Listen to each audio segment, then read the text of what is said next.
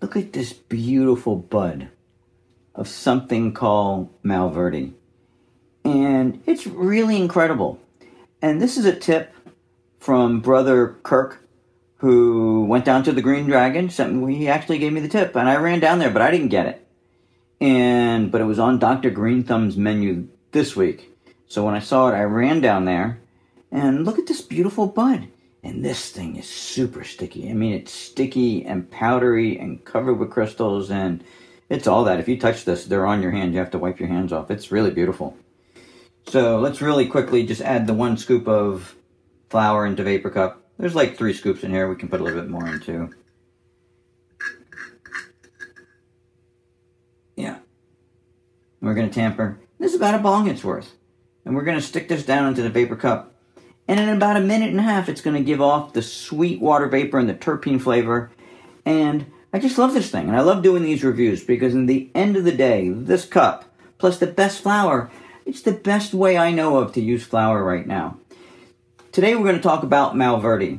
And you can see, I went online and that is Malverde, or at least a picture of who they're declaring as Malverde. And I am no Malverde expert, but with my Google search, he was a bandito from Mexico. And they named a flower after him. And he lives on as a flower. And I think that's great. I think that's wonderful. So anyway, this flower has 32% THC, making it super high THC flower. And it's funny as you look into the market and you see prices, this flower is on the lower side with 32% THC. So we're looking forward to trying it. So you can see I've got vapor in the straw. I've got this cup set to 330 degrees.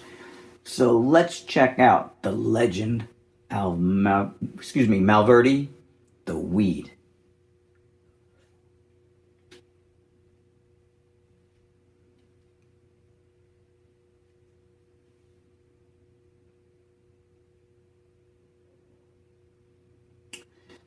So this flower definitely is OG.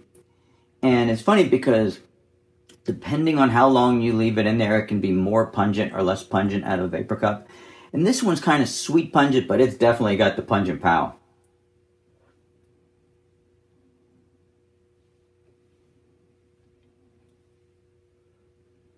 But the nice thing is it actually mellows a little bit, keeps the flavor, goes more weedy, a little bit sweet, a little bit perfumey. It's complex taste.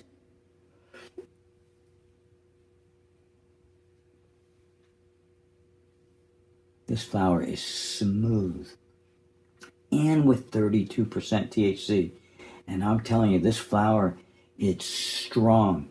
And I can tell you something. For me, I went too far. When I did this flower, there was a good point where I felt really good. And I should have stopped there, but I kept going. And in the end, it messed with my balance a little. But this is a super strong flower. I'm going to give this flower an 8.75. Because it didn't grin me out. But for people that are looking for a heavy, I'm telling you, Malverde's got the heavy going on. This is a super strong flower. It's on the cheaper side of the market. It's a winner. You know, if I'm just buying based on value, this is a really good value in the market. And if you're on a budget, go grab yourself some Malverde. It's over at Dr. Greenthumbs right now. But you can get it at Green Dragon Dispensary too, or any local dispensary. Green Dragon's around. Thanks for joining in. I'm the doctor. If you want to get a VaporCup, you can get it at VaporCup.com. I'm telling you, it's the best. I love this thing. If you're looking for strains, go to WeedEntertainment.com. Thanks for joining in. Tips are appreciated.